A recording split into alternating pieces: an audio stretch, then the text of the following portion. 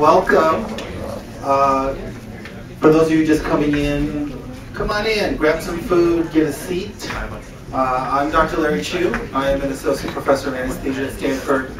I am executive director of MedXMakers. So happy to welcome you here to the launch event for MedXMakers, which is our new initiative here at MedXMakers in an attempt to join two worlds together. The maker community of passionate individuals who are seeking to create solutions to problems, and the MedX community, our community here, not only at Stanford, but our MedX community around the world of patients, healthcare providers, those of us working in healthcare and seeing all the problems that exist. So that is what MedXMakers is.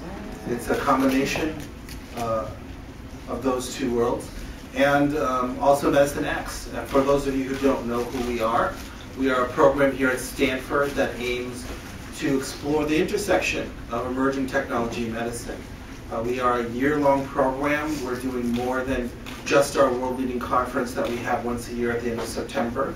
But we actually are a year-round program, and we have events, classes, and projects year-round. And MedXMakers is one of them. So thank you for joining us tonight for our launch event.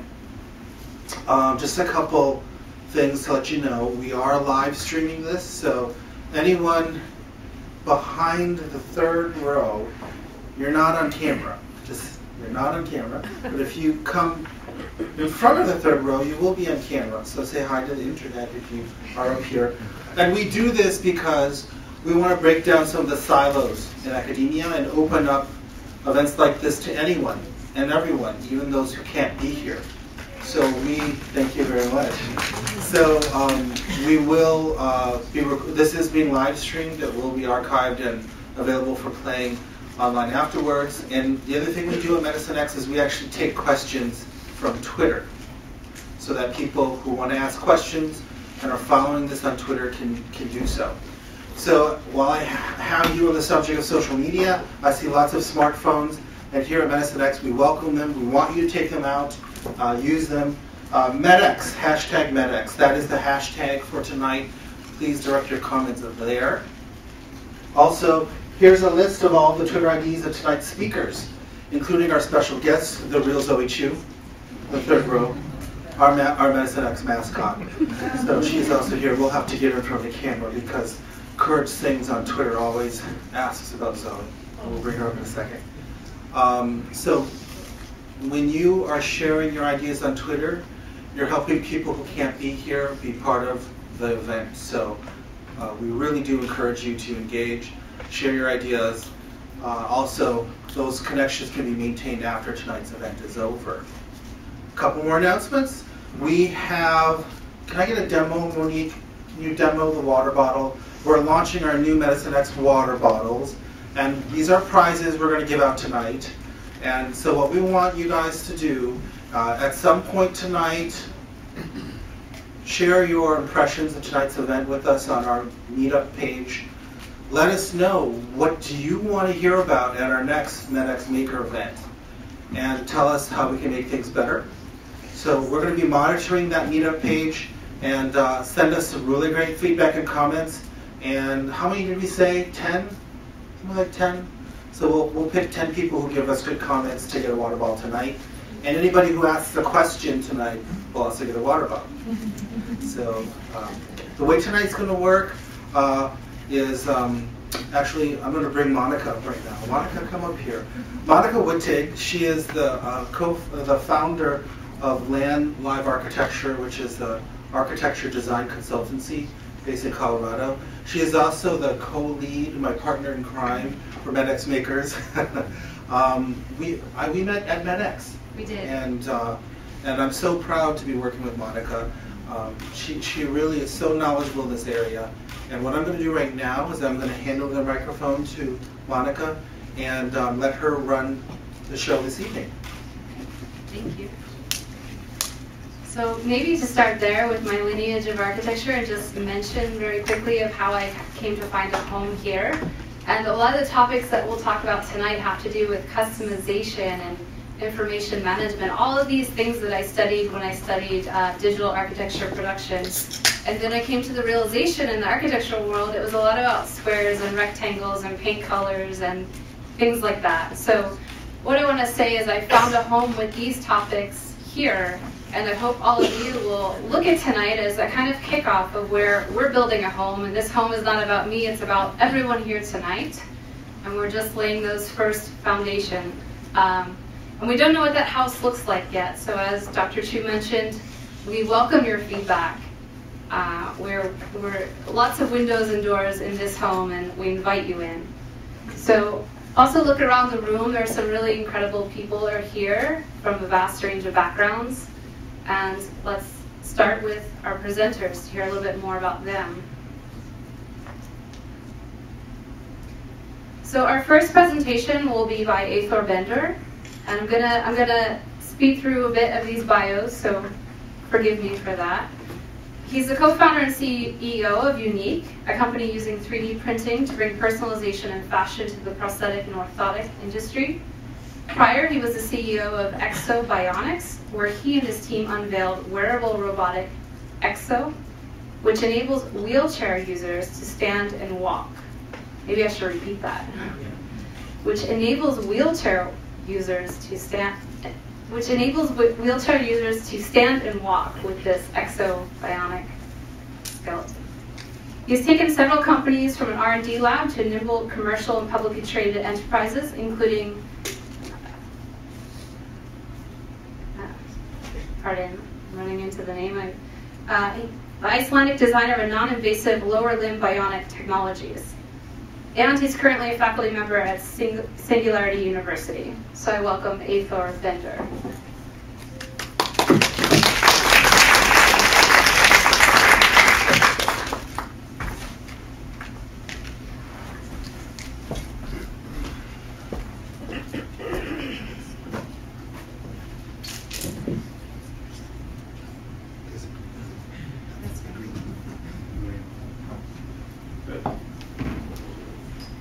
Thank you. It's an honor to be here. Very exciting. I better get going here. 12 minutes, right? 12 minutes. 12 minutes. So let's, you already got a little bit on the background, but like I said, with the company Eythor, we started out of Iceland. We created prosthetics like this one, became famous in one of the Olympic Games. That guy became a little bit less famous for other things. But then bionic limbs is another field we immersed into with all kinds of sensors and technologies. And then, like I said, Exo, which we took on stage at the TED in 2011. And so it's been a fun journey. And but now I want to talk a little bit about where I feel like we have left things out in this, where we have been enjoying this ride of amazing feedback from customers as well as technology coming our way. We have, this is typically what we deal with, amputees, helping them to walk, paralyzed, people with scoliosis, injuries, and osteoarthritis. Those are the things that we are trying to help with. And we're focusing right now on prosthetics, and that's kind of what I want to focus most of the presentation on. If you look at prosthetics, how the evolution has been, we've gone from very primitive devices over to something that is much more advanced, certainly. This is some of the upper extremity prosthetics from the past, as you can see here. And here's some other interesting pictures, all in many ways very beautiful, but also obviously very primitive. In the World War II, we had to optimize things. We had a lot of amputees, so we had to create more modular systems, and things became kind of a little bit more industrial.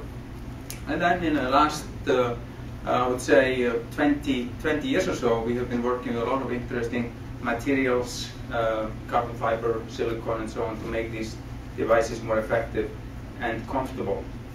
In the last 10 years, is kind of the bionic era, the rise of the bionic man again, and we introduced sensors, motors, batteries, and other things into the prosthetic limbs that obviously has taken it even to a higher level and higher prices. But it's interesting that in this whole journey that we've been on, we kind of left a little bit out something that's so obvious to us. I see most of you sitting here with an Apple computer, and somehow the design element has got somehow lost in this technology on steroids kind of era which we've been on in the last 10 years.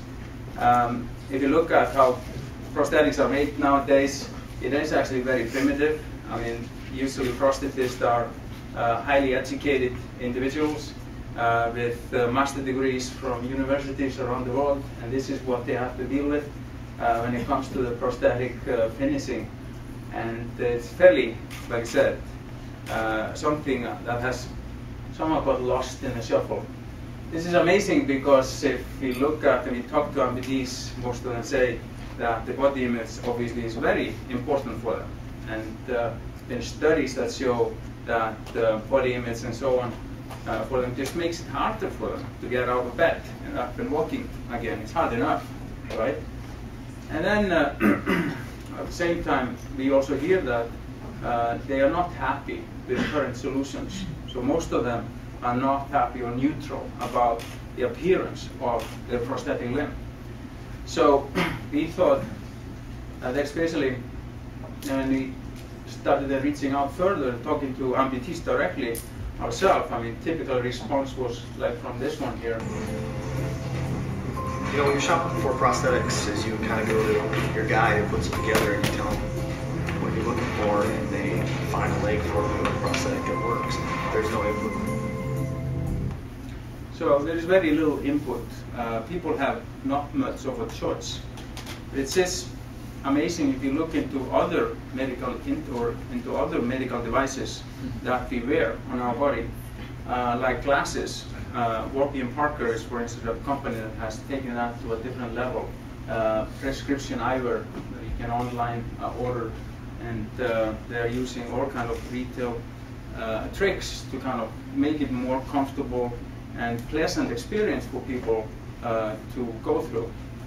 Even hearing devices, which by the way today are 95% 3D printed, have gone down this road as well. And so it's interesting that just out of Bay Area, about 4 or 5 years ago, a company emerged called Bespoke Innovations that had a different idea about this. And it was the designer Scott Summit, and he really, I would say, is the pioneer in terms of introducing new elements into this, and this is the 3D printing. I wonder what would happen if an industrial designer had to go at making prosthetic legs, things that are beautiful but don't try to look man-made, but that also don't neglect the aesthetics.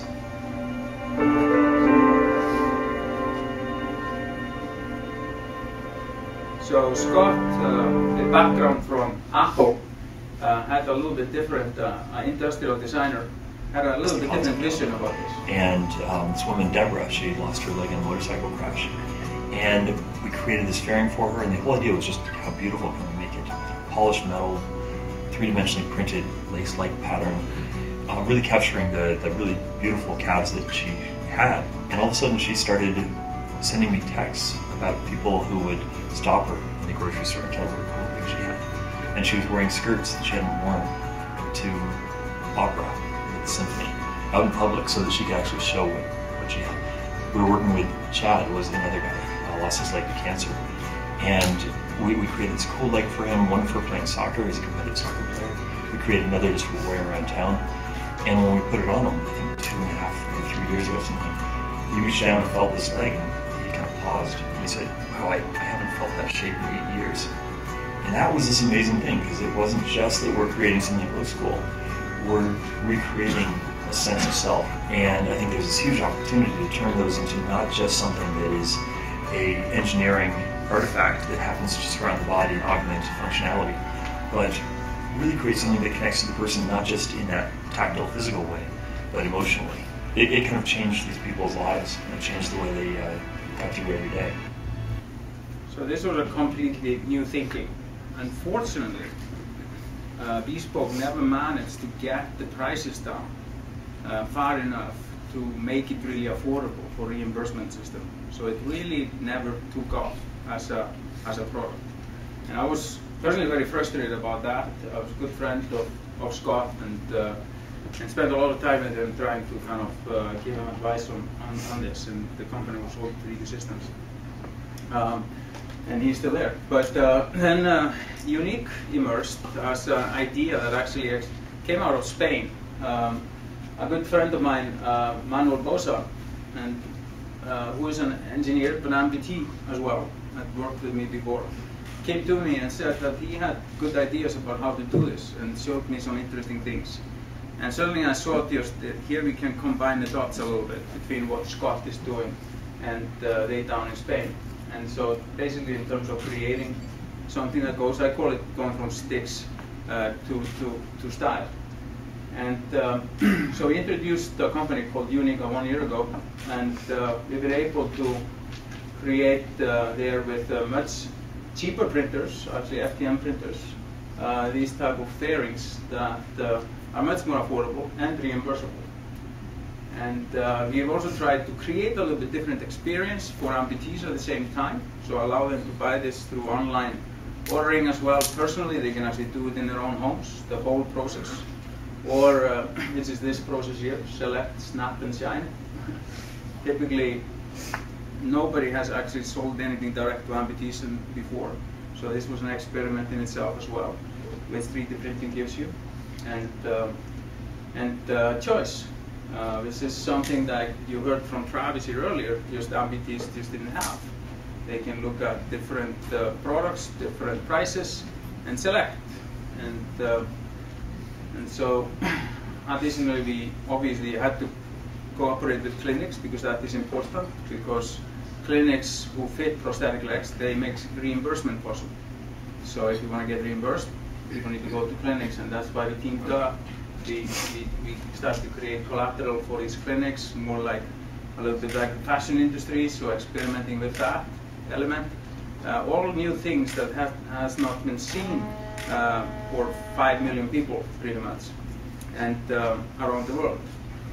And the way we do it, we take pretty much just photos, and we use 1 to 3D CADs from Autodesk to load this up into the and create mesh files or pictures that allow us to then print it. 8 photos, 7 measurements. So it's a fairly simple process, and just make it as simple as any way possible, both for the clinician as well as for the users. And we use FDM printers from Europe to do this, and the process today is about 8 weeks from the time they order till we deliver, and this summer we'll probably get it down to about 3 to 4 weeks. This is our printing farm here. We have about 20 printers, and then we can paint it, we can hydro paint it, and so on. So this is pretty much the process. I'm fast forwarding here and shine, right? And a lot of happy moments. And you see even amputees taking pictures of themselves in front of Christmas tree and so on, something that you never saw with legs before. I mean, being very proud. And this been, like we said, 1 year. A lot of users already working, even in fashion shows, like in New York Fashion Week last year, unheard of, first amputee ever. And also just tonight at the San Francisco Wearable Fashion Week, we are actually there as well. We're invited with a short notice. So this is a new era, and very exciting to be somehow part of, and people express it in all kind of ways. They want to look like Iron Man. This guy wanted to be like his Hummer car, same color. And people who just didn't imagine using a fairing before cannot leave it behind now. and so on and so on. So I'm going to skip through this video. It's the first time I walked.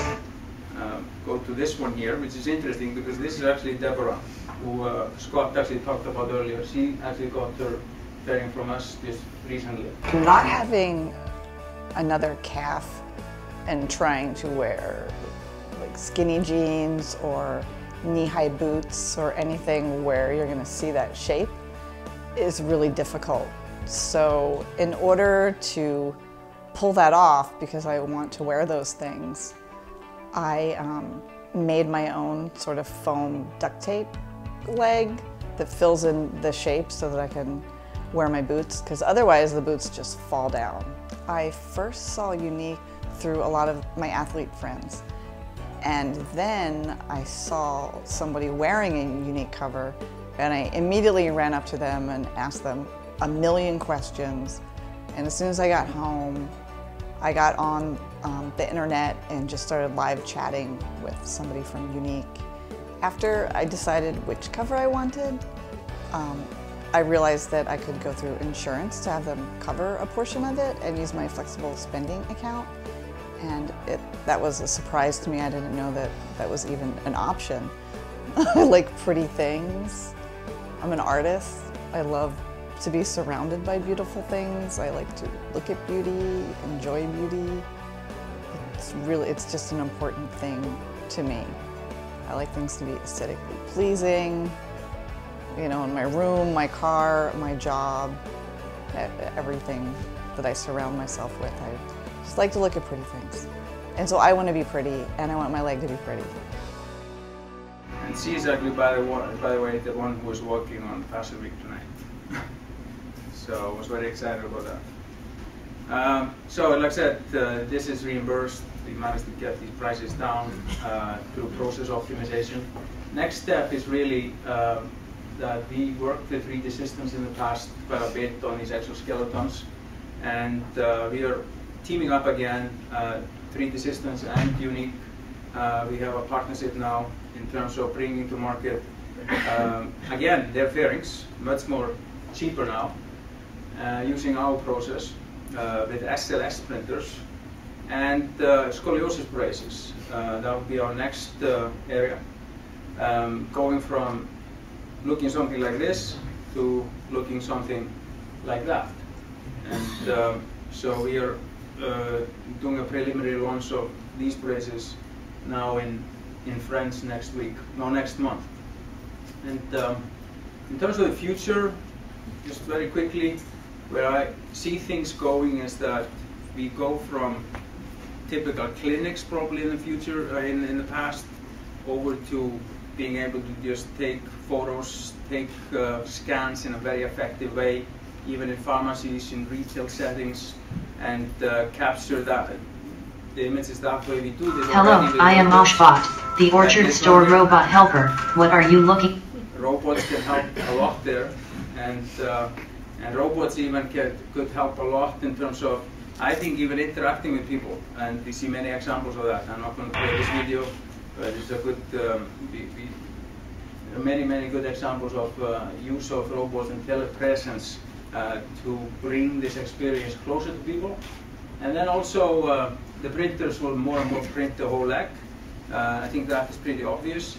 And even people willing to give up some function for having just on a regular basis new legs.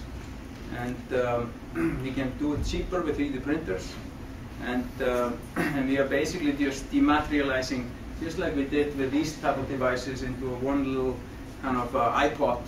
We gave up maybe some quality of music, but I think, and jumping here through a couple of things because I know that I'm out of time. But then finally, what I'm very excited about is giving printers out more and more into the environment where people can just print these things in their homes or even or in clinics, so that we avoid shipping costs. We can bring design and just the whole experience much closer to the consumers. And that's something that is definitely going to happen in the near future with 3D printers becoming, as we know from HP and that TED talk that was here from Carbon 3D, much, much faster and easier to work with. So that's it. Sorry, I went a little bit over time.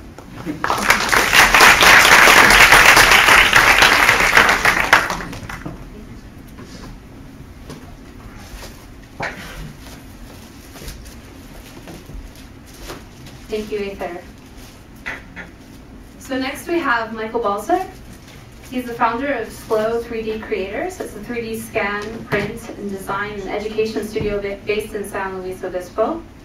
He works there with students, artisans, engineers, architects, manufacturers, and innovators to take their ideas to the next level. He's also the producer of one of the very first podcasts. It's also now on YouTube channel on 3D technology with interviews, roundtable discussions, and weekly news shows. It's called All Things 3D. And lastly, I want to mention he's working with Shriners Children's Hospital, the Burn Center in Sacramento, to provide them with a no-cost, a complete HD 3D scanning system based upon structure sensor and his proprietary 4 Eyes lens. Welcome, Michael.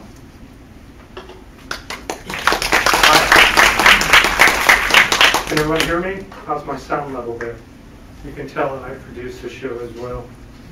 So my wife was planning to be here with me, but sadly she can't. But the nice thing about 3D printing is I can always keep a little one of her. So she's always with me. And she's actually watching. Hi, honey. So on that note, as she mentioned, I have a little 3D thing. I've always been interested in 3D, I'd say for the last 30 years of my life. So tells you how old I am. But on that note, I kind of went from 3D visualization into tangible objects, and some of them here you can see, and we'll talk about those a little bit later. And then I also thought I wanted to do a podcast. I wanted to talk about 3D with other people. So about the last year and a half, my friend Chris Kopak, who runs also a 3D print shop in Paso Robles, which is just up the road from me, decided to do this podcast. And we've been doing it about a year and a half, and we've been talking to people around the world about 3D printing, 3D design, 3D scanning. My son just joined me. He's going to be talking about 3D and engineering in the next upcoming podcast, which starts tomorrow. Plus, we'll be at Maker talking about it. Well, that's not the reason that I'm here today. If some of you have been following the news, and my only reason for putting it out there initially was I was doing a 3D in medicine seminar in my local town. So I thought, well, maybe I'll just go to 3ders.org or some of these other locations. And they took what I wrote there and immediately put it on the web. So the next thing you know, the Chinese are interpreting it and everybody else. So it kind of became a flurry. And since then, I've had a couple of interviews on this process. And this is, I guess, the maker part of it. And I thought I'd do a little special thing here. God, that was too quick. I had the little guy go across. But, so one of the things that I want to go through, I don't know what your background is, but kind of go through the different processes of actually creating these tangible models here. And there's a wide variety of techniques that can be used. But before we do that, essentially you have to use a scanner in order to derive the information to print it.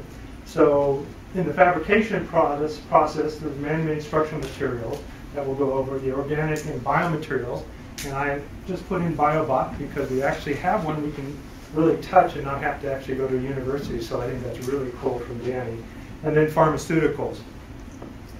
So into the scanning process, common types are light-based emission reception, kind of like my little devices here, using the structure sensor. CAT scans, or computer axial tomographies, which work off of X-rays, positron emission tomography, PET, gamma rays, and then magnetic resonance imaging, MRIs, and then ultrasound. And all of these can derive 3D information. So it's done through a technique called tomography, where essentially if we slice these scans, either reflecting or emitting this information to a sensor on the other side, and just taking slices, if we know where it is in XY state, then we can have that extra dimension. And then we can then take those by using transforms and create 3D, or they call them volume renders, which I'm going to go through in a little bit. First item is light emission. You may have already been familiar with some of these. The Connect, let's see what I've got, time of flight. If you're familiar with the Connect 2, the Trindle LiDAR system, and then there's another company out there, Soft Kinetics, and I kind of let the cat out of the bag. Supposedly the MakerBot's new scanner that's going to be coming out, they didn't want me to tell anybody about this, is going to be using this sensor. And then you have projected pattern deformation, Prime Sense the Connect, and then the structure sensor, which is what I use, where you project the pattern. Photogrammetry, if you're familiar with Autodesk 123D Catch and their new product Memento. Parallax, the Fuel 3D, works off of this principle, as well as the Artec. Actually, I have Fuel 3D doing it twice. So these are all useful for creating surface models. And what is that good for? From a medical standpoint, you can record surface deformation. So if somebody has cancer or some anomaly on their skin, you can record this over time and then use differential time subtraction in order to see the growth or the lack of growth, whatever the case may be. Or in my case, we're going to be using this to form-fit clothing for people who have burns. And I don't know if you've ever been burnt, but the last thing you want to be done is moved around. And what they're doing right now is poking and probing with measurement devices, and it causes excruciating pain. So the idea is to use a scanning system and never have to touch them or move them, which later on I can give a demonstration. On to CAT scans. This is X-rays. A lot of people think that CAT scans over time are creating too much radiation. The newer ones actually have more or less emissions than a dental X-ray, and they're using even more and more technology to minimize it even more, so they're becoming much more safe. I learned a lot of this from a radiologist from Florida that I interviewed about 6 months ago.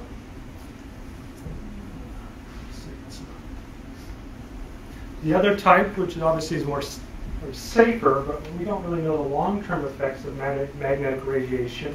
However, if you use magnetic radiation, you can modify the spin of a hydrogen proton, and this can be recorded, and you can use this to detect, as I say, the water movement in your body. And I'll show a little bit later how that looks. And then there's a little bit more. If you're familiar with the technology, essentially you have to use some super cooled magnets in order to detect this shift in the protons, and then there's some other technical goop, but I'll run by that.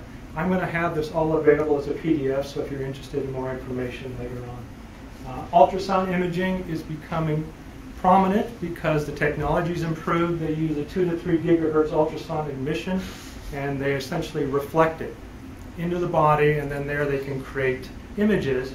If you modify the angle of that emission, you can create three-dimensional. If you've seen the little infants or fetuses that they're creating now in printing, this is a technique. In fact, I kind of cracked the code not too long ago, and I'm actually able to do this too. So it's kind of a neat direction to go. GE has kind of had it all bottled up for a while. So the big thing that all of us can have access, if you get a scan, it normally comes to you as a DICOM. So if you're wondering what that means digital imaging and communications in medicine. And essentially it is an organization that went through and said, we're going to create a standard, so that way people can write software and viewers so that you can take that information that comes from a lot of different types of scanning devices and be able to read them in other software. So this was really a big breakthrough. Before then, GE, Philips, they all had, actually Fujitsu and Toshiba, they all had different types of scanners, and you couldn't read them, so you had to have expensive software. So, and then obviously we can go through a little bit more, but I'll skip that. So what are some imaging applications? So if you've got your DICOM, they normally come with a 2D viewer. Well, if we're working in the 3D realm, which is what I'm doing, how do I get this information?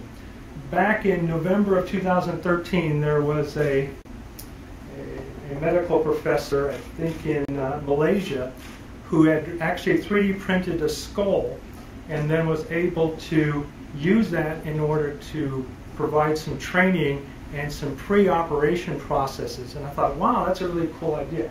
At the same time, my wife was diagnosed with a tumor. And I thought, wouldn't it be great to apply those same techniques? I thought, well, how am I going to do that? I don't have the money that it takes to get this software. So I started doing some research, and I came up with two different products. The first one is 3D Slicer. I call it like the Swiss tool. It's used by a lot of research people. In fact, if you open it up, it says it cannot be used for medical use. So it's mainly for research.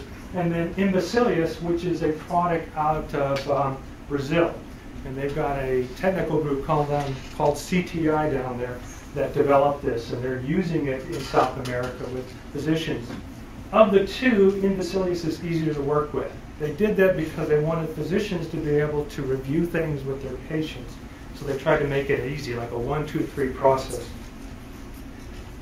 What I'm going to be showing now is 3D Slicer, because I feel that is a more robust tool for the things that I was wanting to do.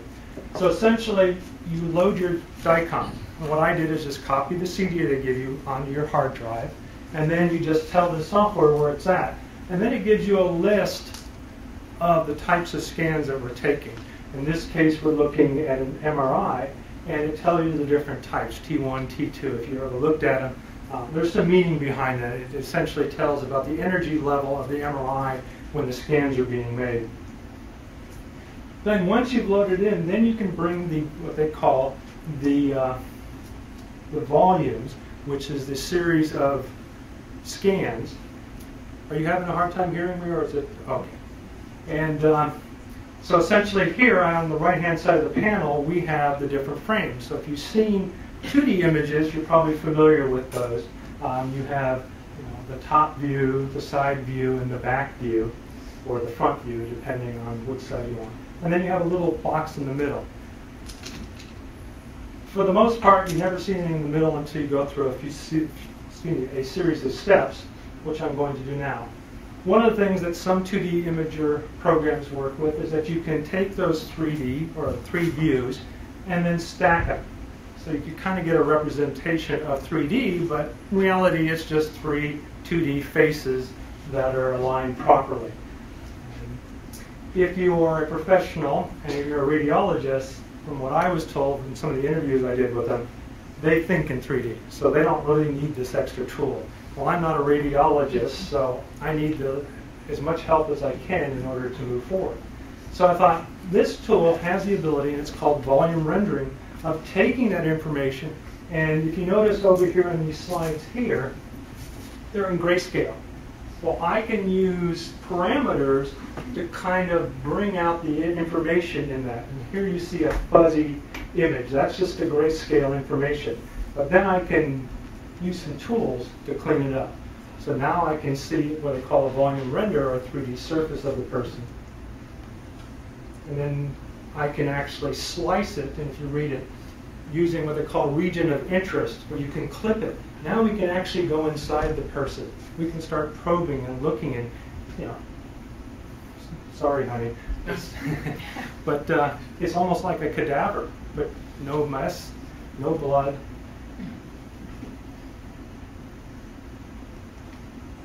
And then we can rotate it. So in the case of my wife, I really wanted to understand what was going on. We were told initially through our original neurologist that it really wasn't anything to worry about. Well, obviously we felt it was something to worry about, so we moved on and we got further tests done, and then I brought it into the software, and I was able to actually see it was a 3.5 centimeter tumor sitting behind the eye, which is what you can see here. It was depressing the bone, but more importantly, it was wrapped around the optic nerve. So if you saw some of these articles that said, man saves wife's eye, no, that's kind of an exaggeration. It didn't save it. But if we had listened to the original neurologist and waited a year, yeah, she might have had some atrophy in her optic nerve. So we can also apply color. So if you want it to be even more lifelike, you can do so. So from there, I did a comparison last week of her scan done on 5/13/2014 in MRI, and then another scan done on May 1st, 2015. And you can see the difference. What they did in the surgery, and I have to give a lot of credit to Dr. Gardner, who is her neurosurgeon in Pittsburgh. Now, we live in Morro Bay. We're in a small community. We don't have those type of experts. So the first thing is make sure you broaden your level of experience and go outside of your local community if you're in a small community. Obviously, you're in Stanford, you've got a lot of expertise here. But we went to University of Pittsburgh because they used a unique technique where they drilled through her eye and the tumor. So essentially what normally gets done is you cut a hole in the person's skull, move the brain, which has its own issues, and then get at the tumor. Here they went in the other direction. So what's left now, and it's kind of hard to see in this one, in the comparison, is there is no bone, but there is scar tissue. And I think I might, okay. So I may have another image later on that I can send a link to. But here, we've gone from renders, which are on the computer. Well, how do we get these kind of models here? Well, the problem is to create a 3D model, you essentially have information that is on, plastic, or off, no plastic. But if you notice, the images are all grayscale. But if you look at this, I've highlighted just the white area. So with MRIs, it's very, very difficult to create models because there's just a lot of grayscale. So you have to create a high contrast, and then you have to set parameters to say, where do I want material and where I don't want material. So there's a lot of work in MRIs. CTs are a little easier because bone shows up pretty quickly, and you can tell where bone is and where bone isn't. So in these cases, these were CTs, and it was very easy to create those. How much time do I have? I'm done? Okay. Well, I'm almost done here. Okay, so here's another version of it, some newer information. But you can see a depression in the brain here from the tumor.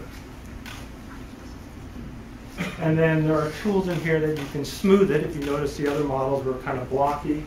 And then eventually you can have your wife's brain in your hand. She hates you. So here I've now brought them into my 3D program, and I can clean them up further, and then I can print them just like I did there. So fabrication, you have 3D printers, bioprinters, which we're going to hear about in just a moment. Standard printers, we have SLA printers. If you're familiar with 3D printing, I probably don't need to go through that. And so we have the organic and bio, and then a new thing that's coming a lot of people is pharmaceuticals. Using the same process, you put a whole bunch of chemicals in different bins, and you use extruders in order to create a certain medical compound. And this is going to be very useful in areas where you don't have access to a lot of medications. So you could put one of these plants in. So, as I said, I really think I'm living in a time where we're going to see that singularity. And I've enjoyed talking to a lot of smart people in the 3D industry in a lot of different walks of life. And then finally, I said, man, I'm going to cry. But I dedicate this to my wife.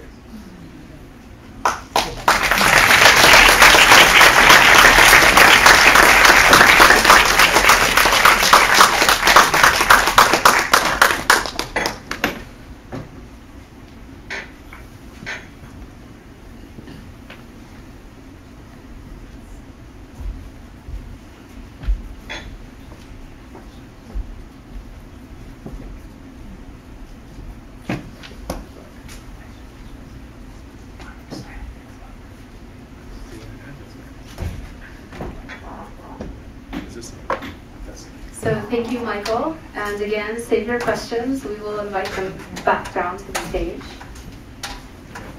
So now we welcome Danny Cabrera, joining us from Philadelphia. He's the co-founder of BioBots.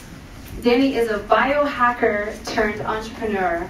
He began working on the next generation of biofabrication tools after achieving the first place in the iGEM competition for his work on new epigenetic engineering tools.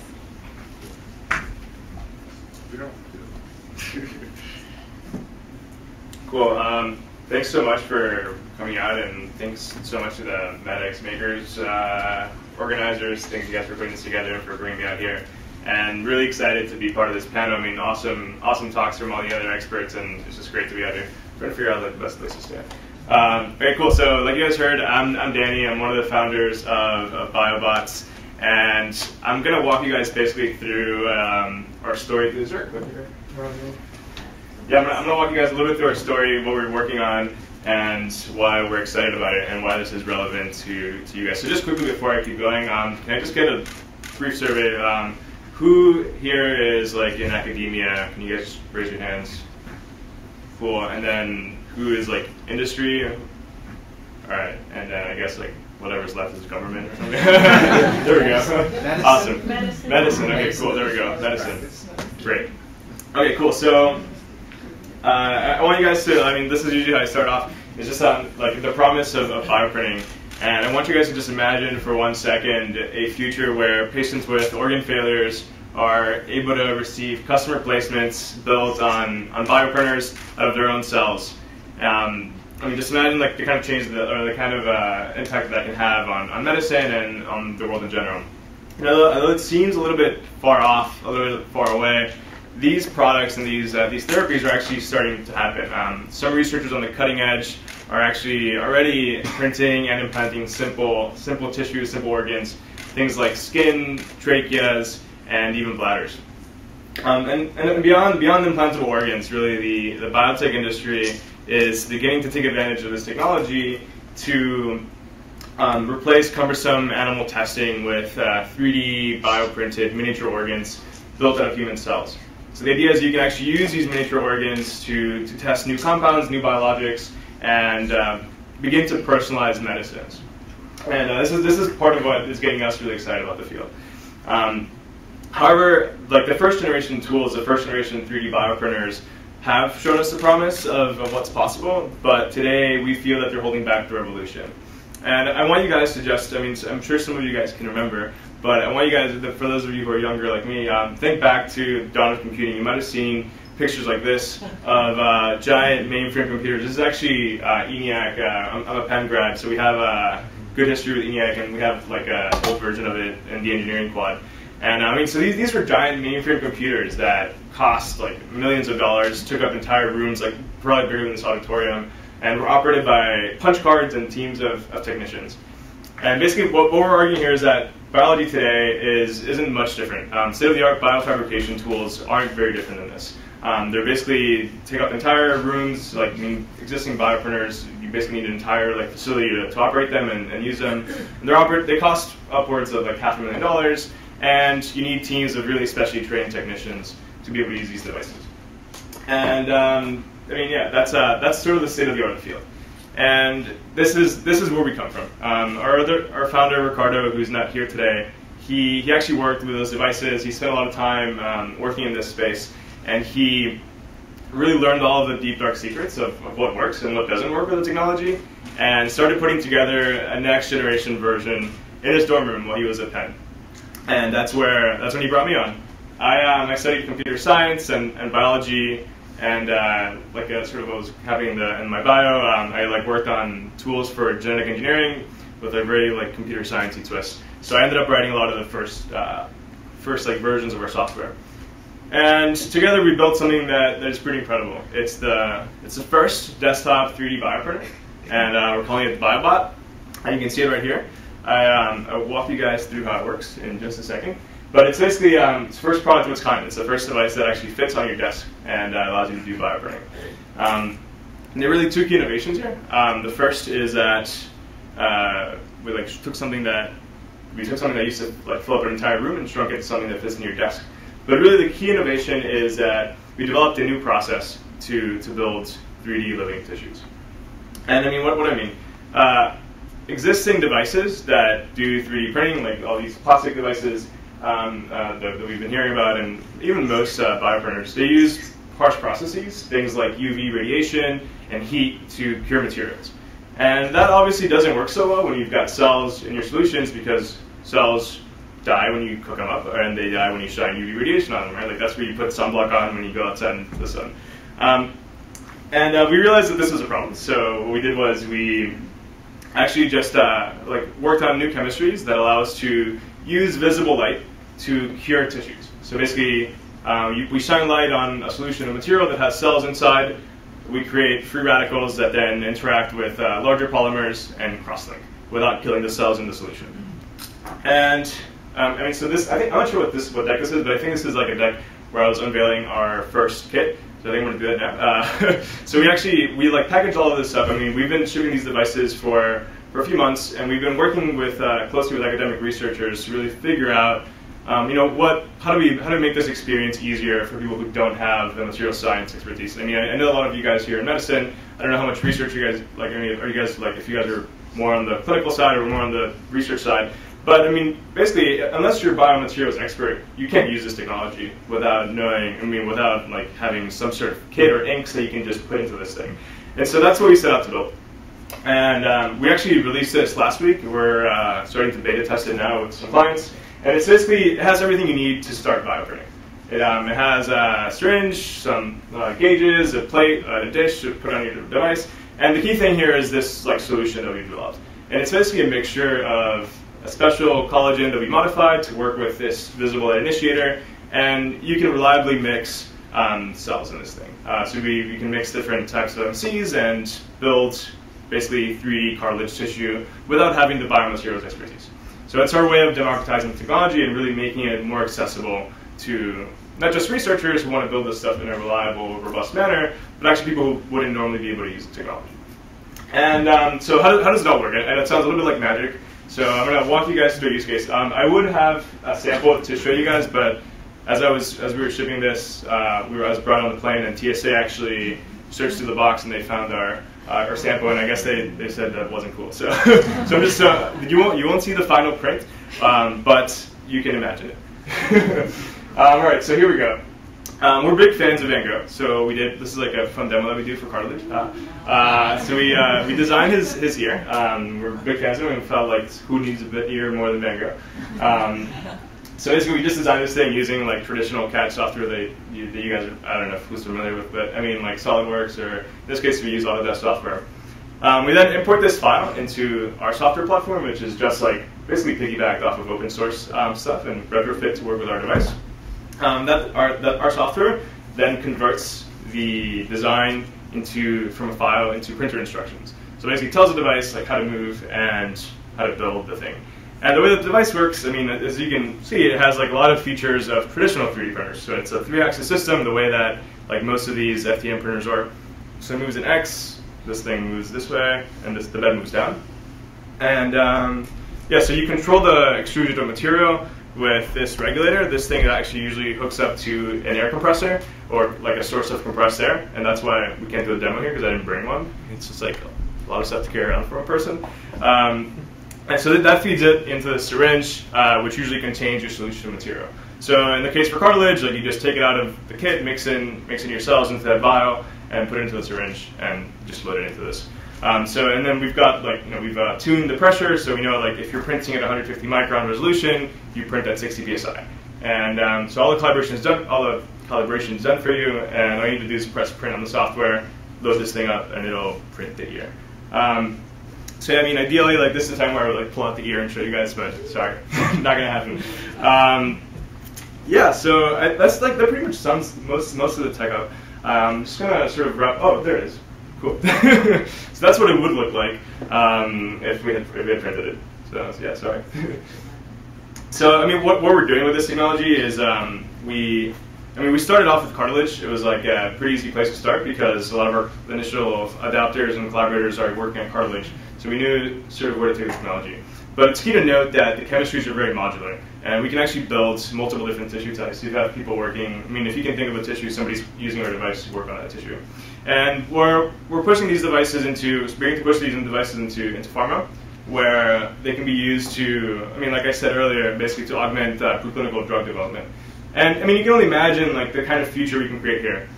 From one drug developed for millions of people in these long and expensive clinical trials, to drugs that are really personalized, built for individuals using 3D bioprinted tissues, built out of the patient's own cells.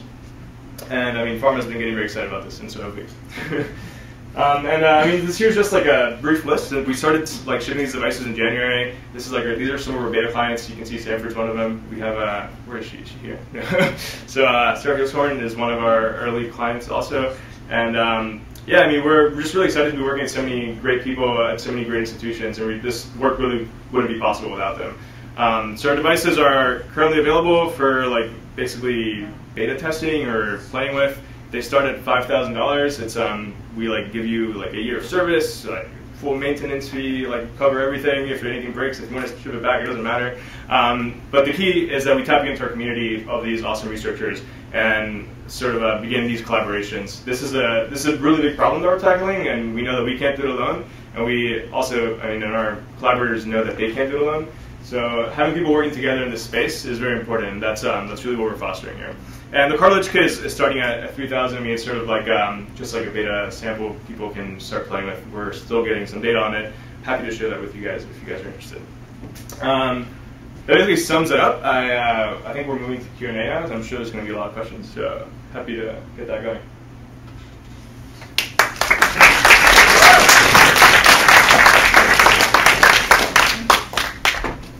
So if I could have all the presenters join me up front here. So as we get ready for the question and answer section of the program, I have the mic for the people who have questions, so raise your hand, or I'll run to you with the microphone. So as we're getting set up, do we have anyone who wants to start things off with a question? Okay, Sheila, I'll be right there.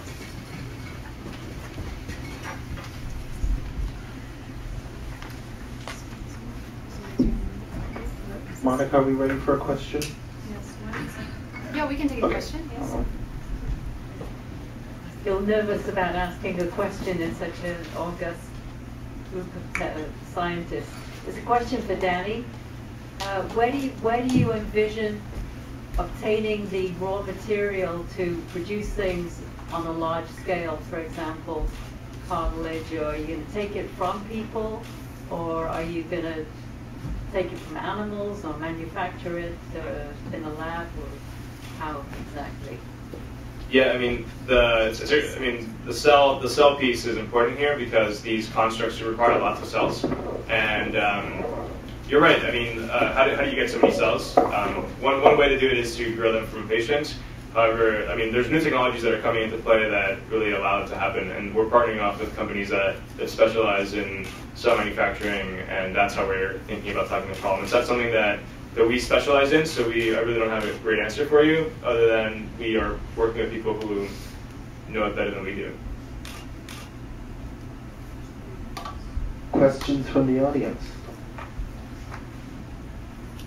Can you maybe just tell us your name and where you're from? Okay. My name is Kate Stevenson.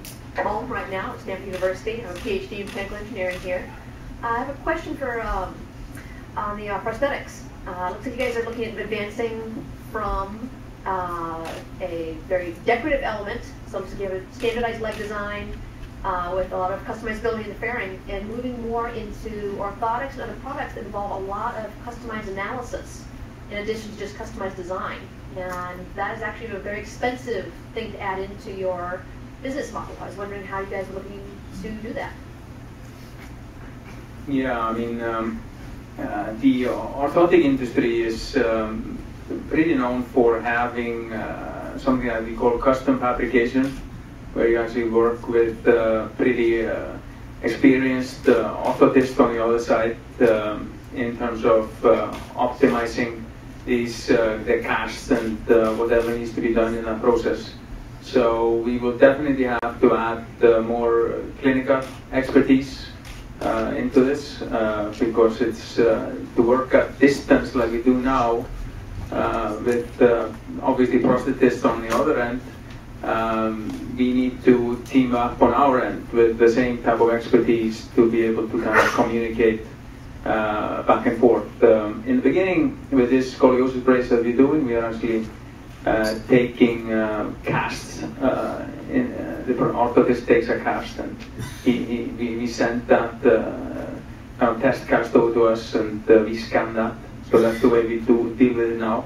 That's a little bit cumbersome process that we want to get out of, so they can just do this once and not having to do it twice.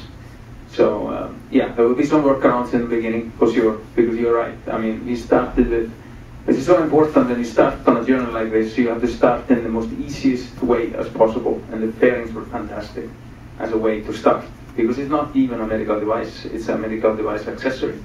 And so you got also out of the regulations, but still reimbursed, which was kind of nice.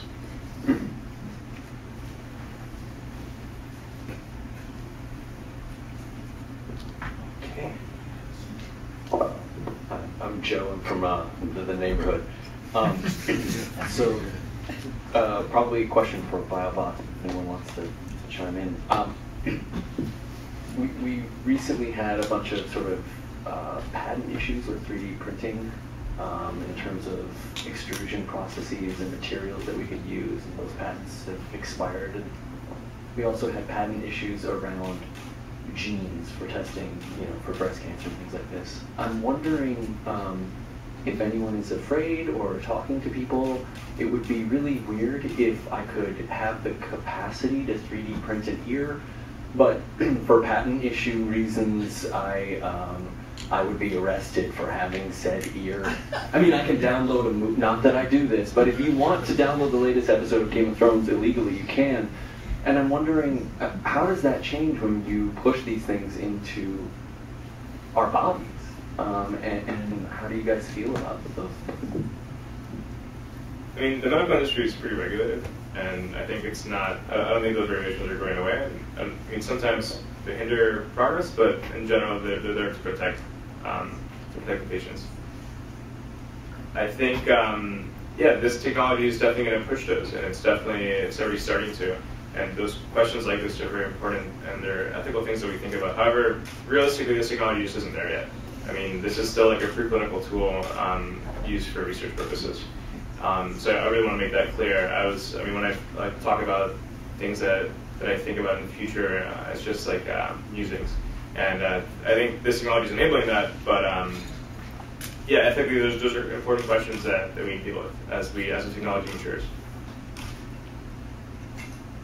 I don't know, I'm sure other people should chime in comments here. I have a follow-up question for that. Okay. My name's Linda Glenn. I'm a bioethicist in the neighborhood. And my question is for all of you, but it was Eythor's presentation that made me think a little bit more about this. The boundaries between persons and property. Eythor, in your presentation, a lot of the patients using the set, they felt like this was an extension of themselves. How do you feel about that? And do you think that the law may change, or that ethics may dictate, and this is, the question is directed to you, but also to the other two, do you think that things may change, that those things might be recognized as extensions of individuals rather than property, or things that can be patented? Yeah, it's interesting when you say that, because we've obviously gone from back in 100 years ago. These things were pretty much an extension of yourself. If you go and you look at work, like I showed a little bit here from Switzerland, for instance, they were really good at working out these wooden legs, and it was beautiful artifacts that probably in collaboration with the users were created as an extension of themselves. And then we kind of go through this kind of modern era where we have to crank this out fast and furiously during the World War II and so on, and we go towards standardized industrialization, and now we're coming back to this. So yeah, whether that is an issue or not, it's probably a little bit too early to say. I think right now we are just dealing with that. I think people are just kind of flattered, first of all, that they actually are being asked that now you have a choice. So we are kind of first dealing with that. I think people are kind of overwhelmed even by the fact that they have a choice, and that can be an issue in itself. So your issue is probably coming a little bit down later. After the singularity. Yeah, exactly. then we won't need to worry about our bodies anymore. Well, I wanted to point out something. I'm wearing glasses, and yes, glasses are copyrighted. Certain techniques are patented, but we still seem to be able to make them our own. So I think there will be some regulation there. The other thing is when we're talking about bioprinting, Will.i.am had said something in the news 2 months ago and how we should regulate it because he doesn't want somebody like him running around. I thought that was kind of funny. I brought that up myself.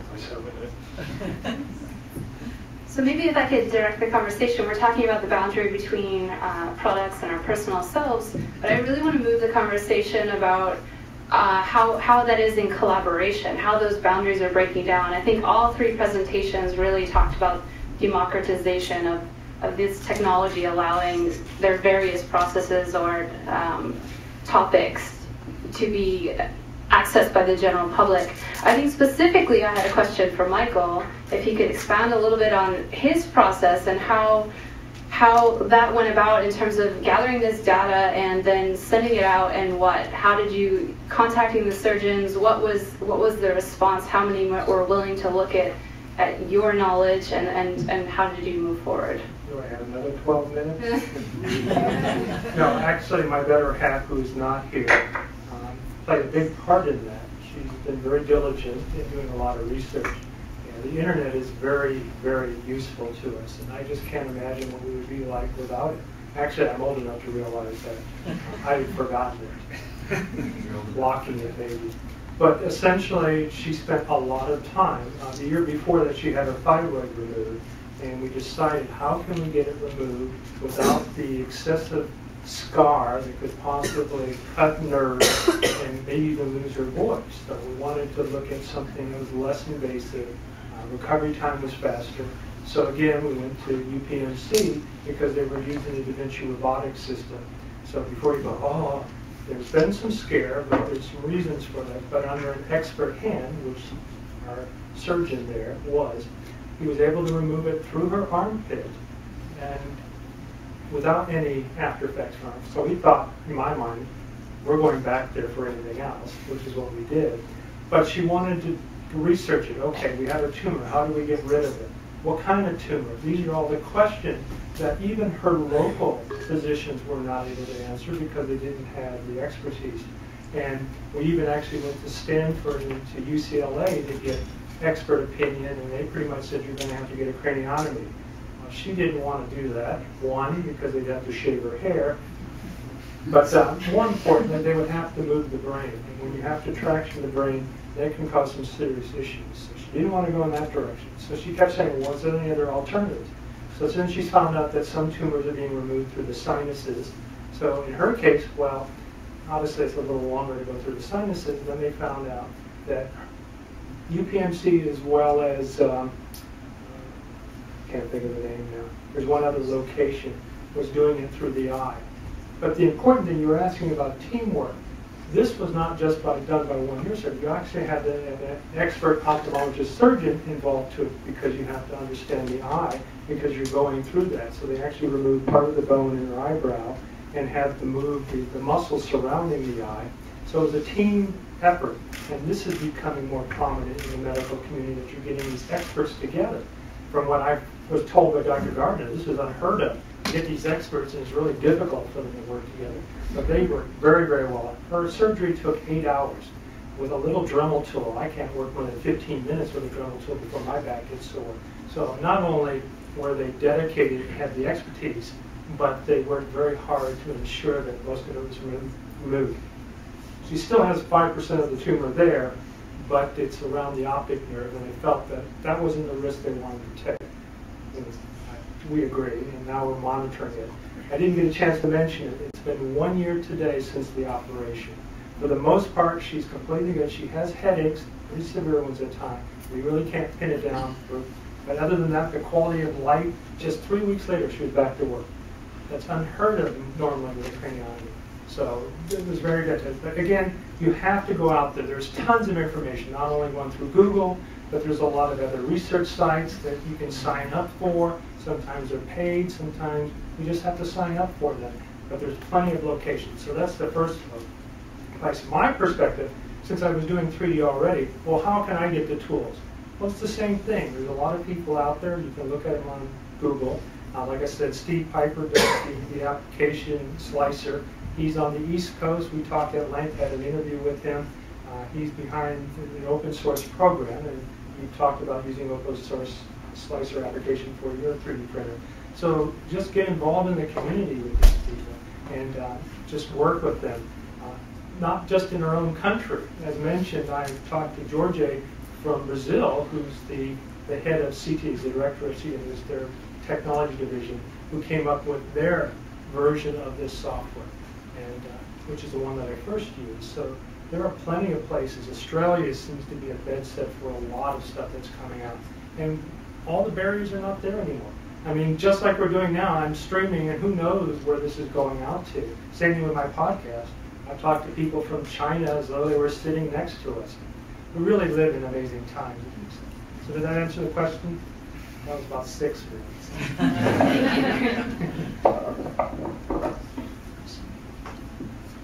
That's fine, thank you. You're closer. Eythor, question for you. Can you tell us your name and where you're from? Sure. My name is Parminder. I'm from the neighborhood.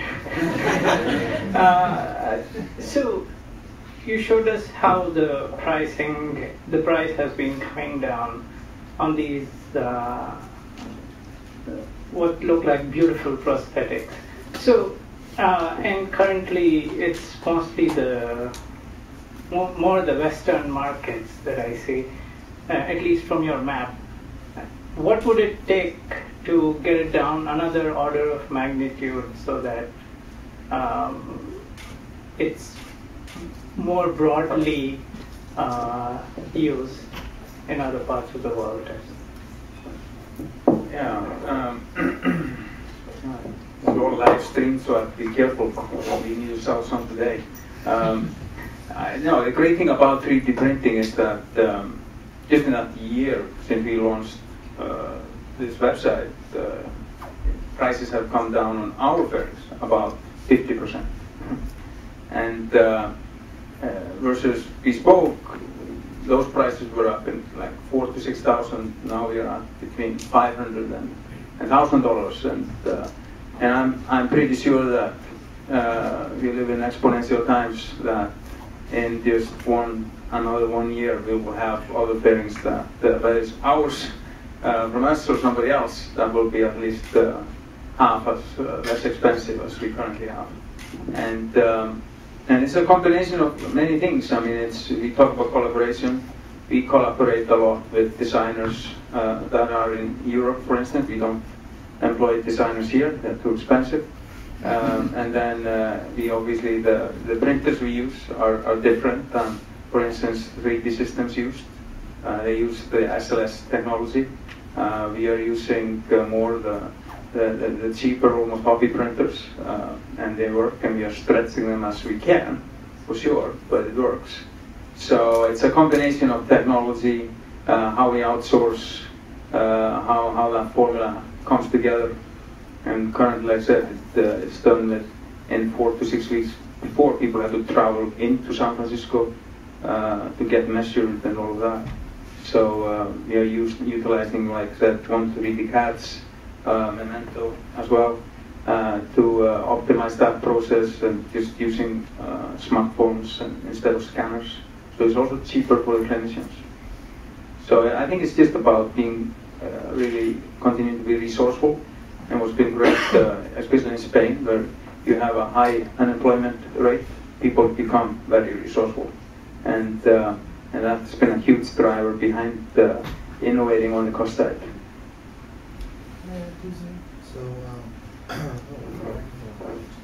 I'd like to add to that really quick. There's what would you call it, an open source community called Enable. It's run by John Schur, that I interviewed, almost a year ago. Fantastic program. A lot of people like myself, personal fabricators, designers are going through and creating prosthetics, robotic type things for children, which is really important because as they're growing, it can be very expensive. But because, again, we can thank the internet, we have people around the world with 3D printers printing in areas where they could never afford something like that. So I would look into that if you're looking for yourself personally. But yeah, great group, and there's obviously some talent there as well. And that was my question to you. Are you working with them as well? Or? Yeah, I mean, we are talking a lot together. They work quite a bit with 3D systems as well. So I get on the advisory board soon. So this is a small world. You can't escape each other. Nope, yeah. Not anymore. So looking at the time, we're just about out of time. Maybe one last question. And while we figure out who that person is going to be, I'll ask a question. For the people in this room who are interested in learning more about 3D printing, I'd like to hear from each of you.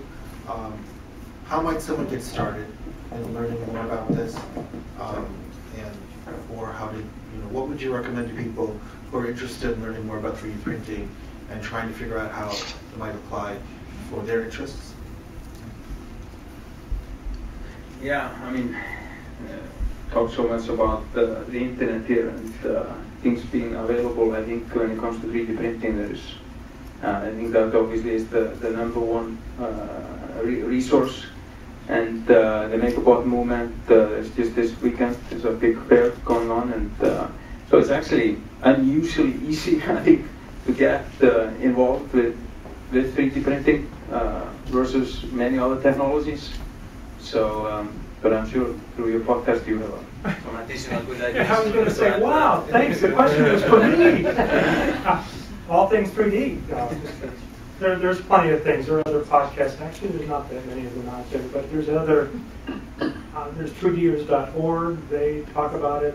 What is another one? 3D print industry. So there's a ton of different locations that you can go out to get information. There's a lot of forums. So if you want to get to the nitty-gritty, people like myself make comments. Obviously, there's probably a forum that you've worked off of. One of my friends who also developed a SLA printer called the Visual RP down in Santa Barbara. He's in the forums. There's a lot of experts there. So all you have to do is find them and look for it. And if you want a location, come to me first, because I always put all the links to all of my shows so that you can find all the resources. So if you don't want to hear me, just go to my show notes. I still have the same information. Save yourself an hour and a half. I'm going to go a little bit different route here. I like to touch things and like build things by hand. So I would really suggest finding like a community of people locally that have the expertise and are working on cool projects. I think, at least for me, like projects and like things with goals are like the way that I get excited about things and really learn about them. And I know that like everywhere there's a maker community at this point. I hear there's definitely a huge maker community, and it's easy enough to tap into. Just right, like Google where the maker community is and where the spaces are. And usually, I know you're working on a maker space here at Stanford, and I think that's like those sorts of spaces where there's the tools and there's the expertise and people who know the things and can really direct you in your learning and guide you in making progress in your projects. That's how we got started on bioprinting. I think that's how a lot of the new printers are getting started. A lot of the even these open source projects, most of them are started in maker spaces. And it's just like there's something about physically being somewhere with people working on things, like talking about it all the time and like breathing it, sleeping on it, and like that I think is what fosters innovation, and it's a really good way to get started. Okay, our last question for the night. I actually have David Stewart. I work here at Stanford on the clinical side. I actually have two questions. The first one's for Danny. You didn't mention, and I didn't see on your website, the price point, and I wanted to know whatever the price point is, how soon before you go from whatever it is to similar to the $6,000 to under $500,000 similarly. And then my second question is for everybody. I noticed that nobody had mentioned in their people that they're working with any military organizations, and having spent more than 2 decades in military medicine, I've seen a very big difference between the care that we provided during the first Gulf War coming up to most recently. Where do you guys see your technology going in that space? Okay, so the first out of the research side into actual practical application. Yeah, so first question, I guess, was around pricing. So we're starting these off at 5K for like collaborators, and I sort of walked through it quickly. As far as where the price will go and like how quickly it'll be going down and to where it'll go, I really don't have the answer. I mean, we're working on like not just bringing the price down, but actually like innovating on the technology. I mean, like printing tissues is still like not fully figured out, and the tools that do that are still evolving. So rather than focusing so much on bringing the price down, right now our focus is to deliver the best technology experience possible. And that the reason for that is because we don't. I mean, although we were like huge fans of like the maker movement and like people making with biology and like engineering things at home and like biology at home, it's like pretty niche, and I don't think it's not ready for like serious tissue engineering just yet. Maybe it'll get there at some point, and I hope it does. And at that point, I think the price points will, like dropping the price point is going to be more important. But right now, it's definitely just about technology and making sure that we deliver the best technology possible. Now, as far as practical applications, and by that I'm guessing clinical is what you mean. Yeah, I mean, it's actually closer than you think. I mean, these devices are being used in a lot of, like, they're pushing animal studies right now, and I mean, as far as like when clinical trials will start for like things that I don't have the dates, and I can't like I don't know when that'll happen, but definitely in the next few years for simple things like skin and cartilage and even bone that are coming out of our devices. And it's going to come first in less regulated parts of the world. I mean, realistically, like the United States regulatory landscape is a hurdle for if that's your as a business, right? If that's the place you're going after, it just takes serious capital to go through that process. And in less regulated parts of the world, that's not really the case. And we're happy that we're allowing people in those parts of the world to innovate at that level and to push technology into the clinic. So you were talking specifically about the military perspective. So I'm a veteran of the first Gulf War. So I'm dating myself again, but so from my experience in talking with some people, probably more from the mechanical, but I'll let him talk from the prosthetics, because I think some of the people he had in the slides were from the Gulf War recently. So he probably has more experience from that perspective. But there seems to be a lot of interest to have 3D printers on site so that you can fabricate parts when things break down. Now, from a biomedical standpoint, I don't have any experience there. Yeah, I mean, in my previous companies, like Balzer, we were the biggest supplier of prosthetic gear to the military, and so there's amazing to see the development there, and from people being very frustrated with the services that the military people got to now getting absolutely the best. In terms of specifically 3D printing, I mean, obviously these fairings that are already being ordered by VA and so on, that's obvious. Where I see maybe these things go, where the military and will definitely be on the forefront and already is especially in terms of the capturing of the data. Making sure that, I mean, you saw that already with the exoskeletons and so on, that were also being fitted onto the military folks to help them to carry things as much as possible on the back. Obviously, comfort is so important, and the shoe wear and so on, and so to have good data and in a scanned format on a regular basis from military people, and basically have that on your stored, so that when something happens, but it is you have to fit something onto you on a regular basis, or there are injuries and so on, that you can easily 3D print things and do things so that people can, whether it is braces or prosthetic legs, or even something that's more by nature in the future, can be just applied. So I think this kind of constant measuring and scanning of the body is definitely going to be a high attention and early market within the military, that then gets translated into the civilian part of the world. Okay, please give a hand to Monica Wittig, our co-lead. Thank you for joining us. So this is another night. If you have more questions that we didn't have a chance to answer, if you want to come down and touch some of these things and see how they work, we have a few minutes now for you to come down and interact with our panelists, ask them questions.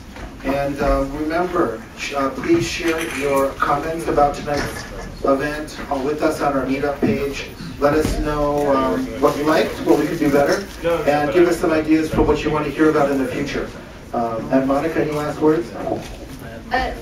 Again, so we indoctrinate you into this being your home as well. So we want to continue to keep in touch and have you build this with us. So thank you for coming out tonight. And don't forget Maker Faire this weekend. It's in Santa Clara, right? San Mateo, I'm sorry. San Mateo, tell them more. It's in San Mateo. You can find us in Zone 2. We'll have a booth, and for those that were asking about Enable, they'll be our direct neighbors. They're also joining us for a demo at our station, so come check us out, Zone 2. All right, thank you, everyone. Good night. Yeah, we have.